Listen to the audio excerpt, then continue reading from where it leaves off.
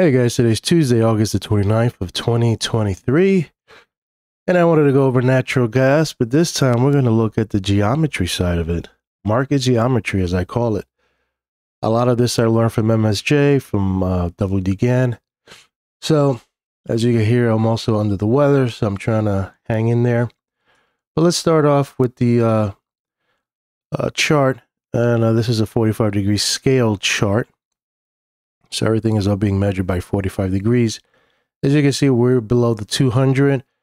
I think we're hovering above all the moving averages except the 200. So that's why I have it there as an indication. So that's the only one we need to get above. And that's somewhere around 319. Let's see. Let's start off with the computer. Neural net. It's indicating possible swing low or turning point, or maybe nothing, September 1st. So keep an eye on that. That looks like this Friday. It was not Friday, maybe Monday. So we'll see. Next thing, the Gann fans. As you can see, we kissed it here and failed. We're not even close. So we're on the weaker side. We pierced this, but we're just kind of going sideways. And squaring the range from this low to this high, this is where it gets a little more interesting. So let's see if we could kind of zoom in, because I want to show you the important stuff here. So you can see we popped up, came down. These are vector points. And now we're kind of hovering back and forth between this line, finding it as support. We popped on that August 9th, hit this angle, which is a 30-degree angle. Started, selling off, found support again. Now we're testing that 30-degree angle. And I think this is a close from yesterday, so I don't have today's price action. So if we could get above that angle, then, using the squaring the range, then we're probably going to be going and testing that level right there again. And you see the 200 is coming down, crashing.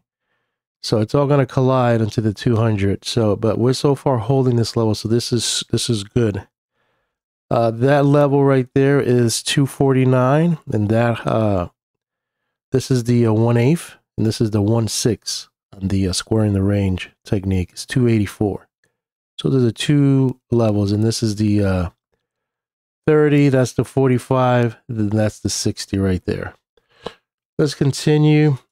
As you can see, this is 45-degree, 30, 45, 60, and we haven't even reached up there yet, but I had that just to see if we could. But the important one is this one, which is the low, a cash close low. And we pierced it on that August 9th pop, but then fell right below it. So we're still back on the weaker side. So we're not very strong. We're still weak. But so far, kind of holding off right here on this 248 level. Now you get more fractal, as I call it. You start narrowing in between this high now and this low. And then you get more fractal. You get this low and this high, but this always fluctuates. That's why you always have to keep expanding it. But if you get the bigger high and the low, and the lowest low, that gives you a little more wiggle room, with the forecasting. As you can see, we're entering the center of the scoring the range, which is September 3rd. So a lot of things are it looks like a lot of things are cooking up for the first week of September. So I wanted to show you that.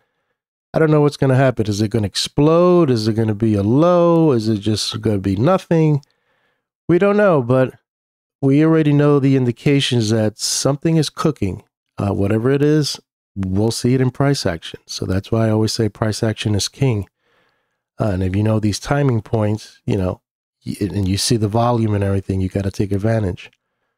So September 3rd, that's a Sunday, so maybe Monday or maybe Friday, if it falls on a weekend. So we'll see. But if we narrow in here, you see that once we square the range from this low here, you see that this vector point, which is the 1/8 box, got this nice little rally, breakout, pulled back. Went all the way out, hit that high. That's the 8th, 9th high. And then we pulled back, and now we're entering into this timing vector. You could call it an energy. You could call it a vibration, whatever, heebie-jeebie name you want to give it. I'm cool with that. You know, my model.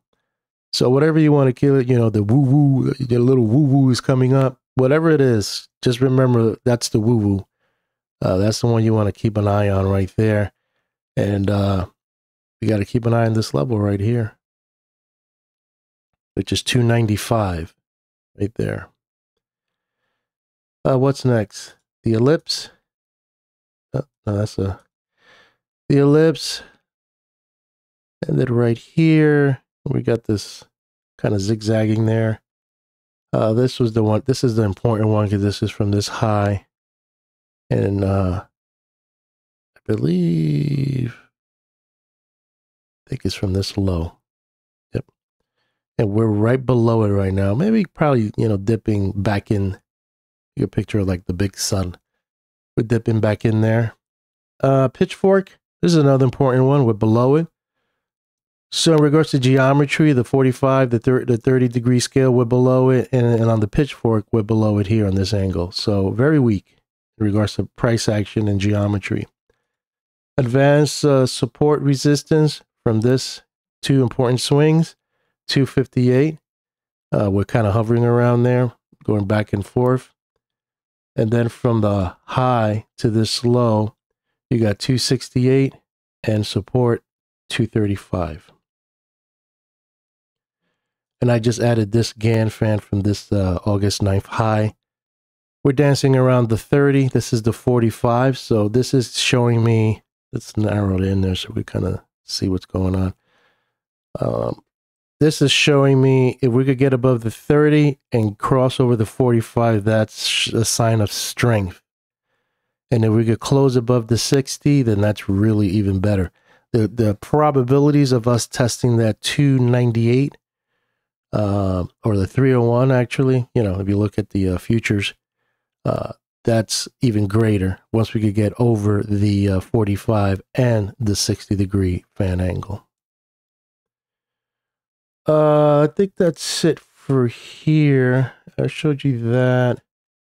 I'm going to show you one thing I rarely show, but this is one of Gann's. This is what Gann, you know, looked at and watched and kind of leaned on his analysis on this. And, you know, some of you might think this is a little crazy, but I'm going to go ahead and show it to y'all.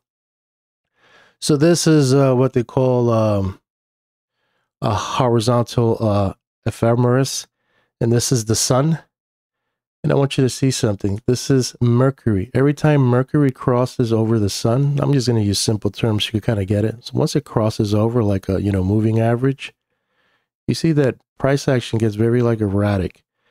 Once this Mercury crossed the sun here around 6:30-ish around there in June, you see that it kind of got weak and it kind of sold off, kind of went sideways. And then right here, Mercury is doing something around September 6th. September, that's a Wednesday. So keep an eye on Tuesday, Wednesday.